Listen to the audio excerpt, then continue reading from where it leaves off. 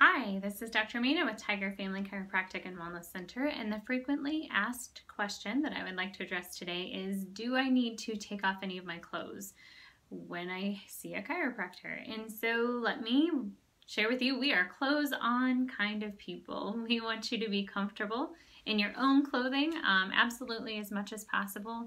For people who are coming for their very first time as a new patient, there is the possibility that we would want to take an x-ray of your spine.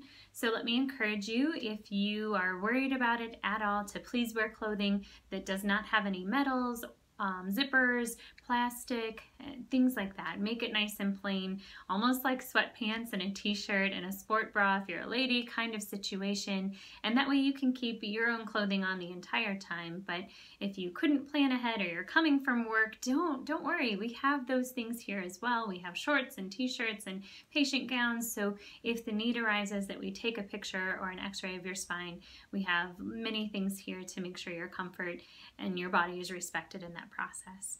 I will mention for very small little toddlers, babies, sometimes we do ask you to have their clothing removed down to their diapers so that we can visualize some of the things going on with their body. There are some things that are only seen, and of course at that age you can't ask any questions to a baby and get an answer, so we just have to look a little bit closer and be more specific in that investigation. And so they're not in their diapers for very long at all, and right back to their onesies or cute little outfits that you had in mind for them.